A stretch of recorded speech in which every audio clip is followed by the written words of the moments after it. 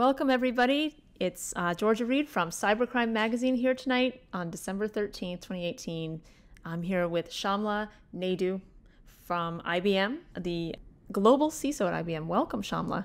Well, it's great to be here, Georgia. It's great to have you. And you're here also for our Ask the CISO event, where we're going to have about 30 CISOs here from around the world talking about cybersecurity and sharing thought leadership and everything like that as part of our Ask the CISO series, sponsored by Fortinet this year.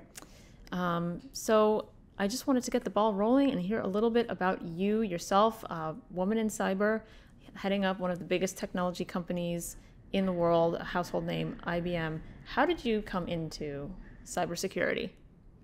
So interestingly, many years ago, I was responsible for a network that had an intrusion. There's nothing like accelerating your learning when you have to deal with the crisis. And that was just part of my normal technology job. It wasn't a security job at the time. And in years, after that, it became a whole profession on its own. But I have been in the technology industry 35 years, been at IBM 3.5, been a CISO for about half of that time. And I spent a lot of my years working in financial services and healthcare, worked some time in hospitality, and now with this large technology company. And I feel so fortunate to be at a technology company because I really feel like I have the opportunity at IBM to change the world through cybersecurity practices, through cybersecurity innovation, and through really all kinds of innovation that we can consume and use in cybersecurity to solve the problems that have been, hounding us for such a long time. So one of the things that we talked about was a little bit, covering blockchain, quantum, artificial intelligence. Tell me more about these innovations and any digitization that you're using at your role at IBM. So, yes, I use all of the innovation that IBM actually creates, right? And so I get the opportunity to be kind of the user zero before the technology even mature, because it's great for us. We are IBM's largest customer. We consume all of the innovation and new technologies, and it gives us a unique opportunity to provide feedback, to tell them what works, to tell them what doesn't work, and more importantly, I think, to bring new use cases to the table for the innovation and for the technology.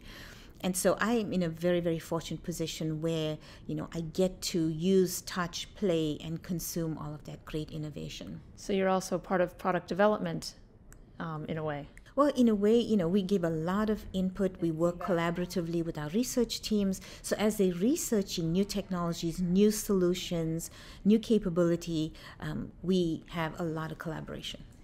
I'm interested to know, since you have a background in so many different verticals, ranging from hospitality to healthcare to finance and now technology, what are some of the similarities and differences that you've seen as far as attack surface or, crown jewels for the attackers that are coming after these different verticals? I think attackers are going to be opportunistic. They're going to go wherever the data is that can meet their objectives, right? So if their objectives are, let's create some financial crime, fraud, then they're going to go where data is going to actually support that initiative. And in other cases, they're going to go to other companies that have data that will support them.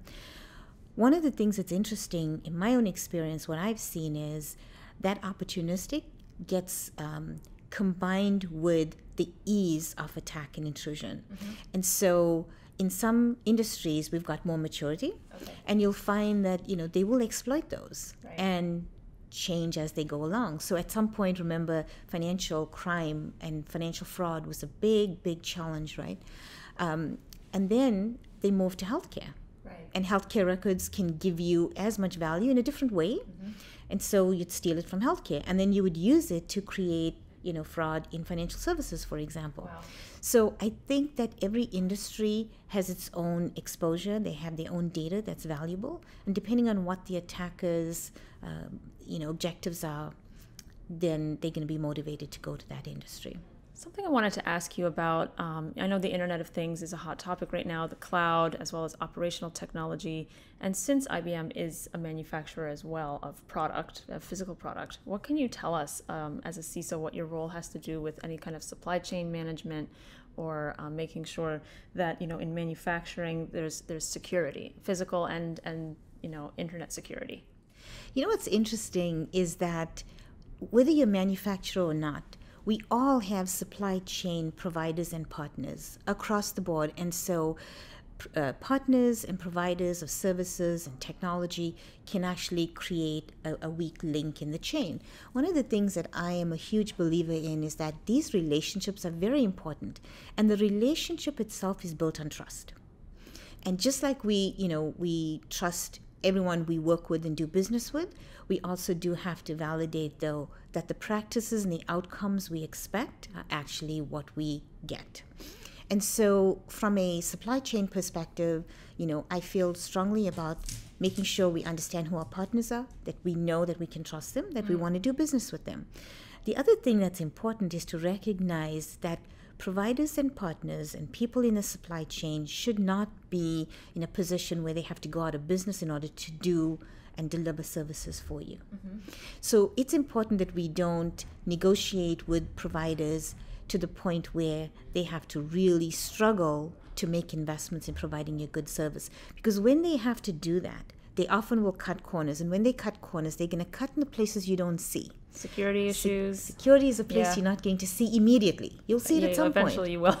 But you don't see it immediately. And so, I think we have to start being more fair in our dealings with our providers, but, to trust them, work with them, collaborate, co-create, but you also have to validate, and you do have to govern and oversee. So you have some control systems in place. Yeah, I mean, for a third party, who is providing us services, we want to make sure that they are treating our data, our systems, and our assets the same way we would. Right. And so I think if you look at that and you ask your provider to give you what you would give for yourself, then you ought to make the investment to get that outcome. So cybersecurity is not just an internet problem anymore. It's way more. It goes down into every single part of every single product that you guys are creating at IBM, which is super interesting. And I was wondering if you could talk a little bit more about the operational technology side of things and the industrial control side of things. So, operational technology, I think, and information technology has converged to some large extent. A lot of the operational technology still is in a bubble, right? And so my recommendation is to leverage as much of the information technology security practices that we have built, capability that we have, and to leverage those to protect those systems. So, for example, if an operational technology system has an IP address and it's connected to the internet and it is, generating traffic, we have an opportunity there to treat that device the same way as we would treat a laptop or a server, for example. And so the same kinds of practices should apply. Now, in some cases, operational technology might actually be insulated from the internet, so it's not connected. We should make sure it's not connected by accident, and we should try to isolate them to work only in the operational area that it's intended to run. So that would be something that we could do, is isolate them. The other thing on operational technology is to know what the technology does. Often we would get operational technology that's in a box. You really don't know how it's configured, you don't know how it's set up, and maybe you don't need to know. But functionally, you have to make sure that it does what it needs to do. And then we have to know where it is, and we have to be able to track it and trace it. And sometimes operational technology, they're so small and they're so, prolific that you could lose track of them. And so it's important, I think, as an asset to know where that piece of technology is and what it's doing. So you're wearing a lot of hats as a CISO. What is your favorite hat? Oh, interesting. I think it's about building strong, high-performing teams.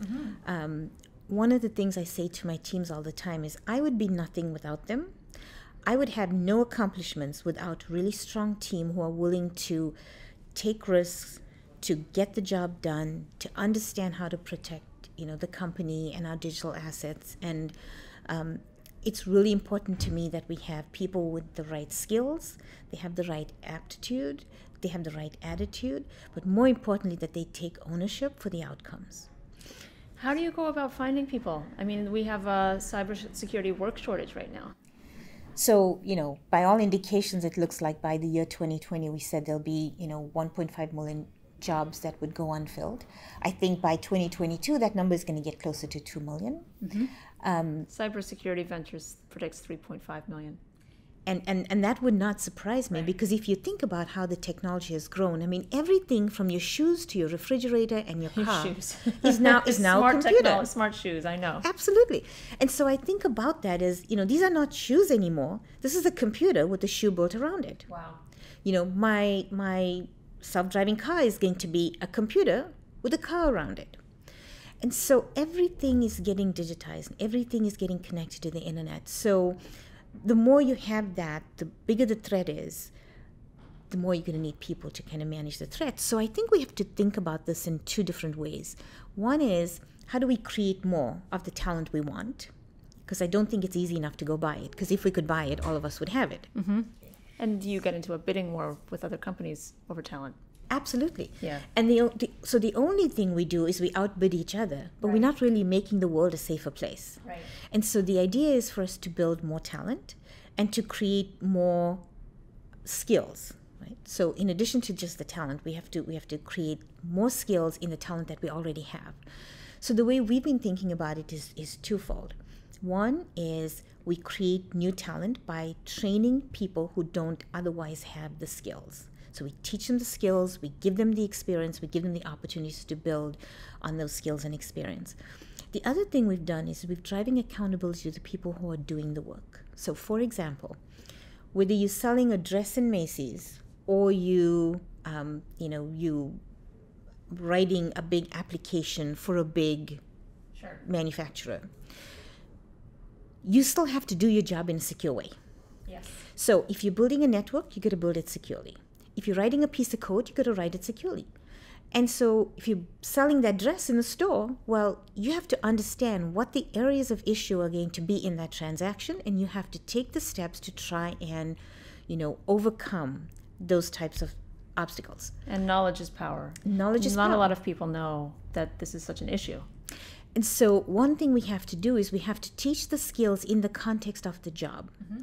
So if you are selling that dress in the store, then you should know and understand where the particular cybersecurity obstacles are going to be, where the potential opportunities for fraud and crime and other kinds of digital challenges are going to be. And you have to then learn, how do you overcome that in your role? Because at the end of the day, if you've got a compromised transaction for that dress, you who are selling that dress are in the best position to avoid that harm. And so you have to know how to. So we have to teach those types of skills in the context of the job. If you're designing a global network, you have to know how to secure that global network. And we have to teach you how to do that in the hope that as you do your day-to-day job, you're going to do the security for that job without even it becoming a separate exercise or a separate team. As or a naturally separate as breathing. Just naturally, it should be incorporated in what you do every day. Right. And so I would encourage employers out there to think about how they allocate, hours and time to different efforts. So that person who's selling the dress, they are allocating the entire 8 hours of their day to selling dresses. Well, somehow we might have to think about, how do we, give them a little bit of time in that 8 hours that's allocated to making sure those dress transactions are secure. And the same with any other technology company. And I think that we have to do that, drive the accountability to the people who can avoid the bad outcomes, and then build more talent, build more skills. And to do that, we have to be inclusive.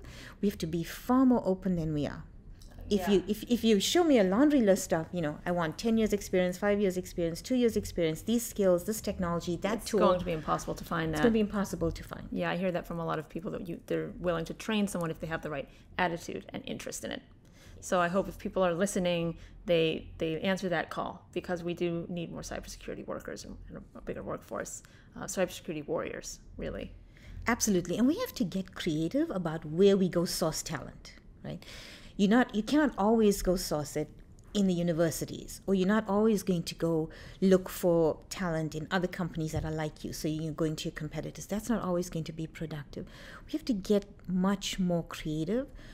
We have done a few things at IBM. We have these P-Tech programs that support schools where high school students will actually get an associate's degree while they're still in school. That's very, very good. That's excellent. And then, we go out and we reach out to women who are rejoining the workforce. Yeah. So they've taken time off, they've raised their families, they've done what they wanted to do at that point in their lives. They want to re-enter the workforce.